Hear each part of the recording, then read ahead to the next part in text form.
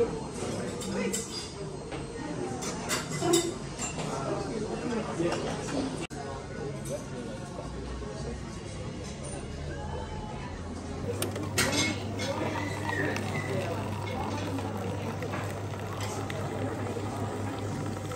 guys, welcome back.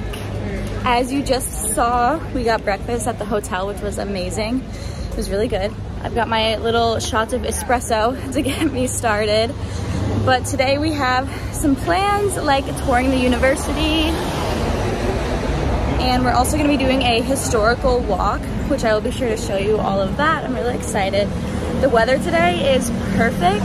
Normally around this time of year, it's like rainy and cold, but we've had nothing but sunshine and no rain, so it's been amazing. But I will see you guys when we get to the school. So here is Griffith College, which was the first stop. Griffith College was really cool. I loved how the center of it was just this big grass green area. It was super pretty and welcoming. This is our tour guide, Dara. He takes us all around Dublin. We learned about the Saint Patrick Cathedral, built in 1192. We learned about Christ Church, which was founded by the Vikings, and this is actually the oldest church in Ireland, founded in 1170.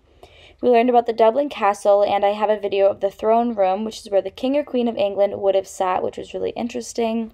We get to see the George, which is the most famous gay bar in Ireland. We walk past the Irish Museum of Rock, and many other stops that Dara takes us along.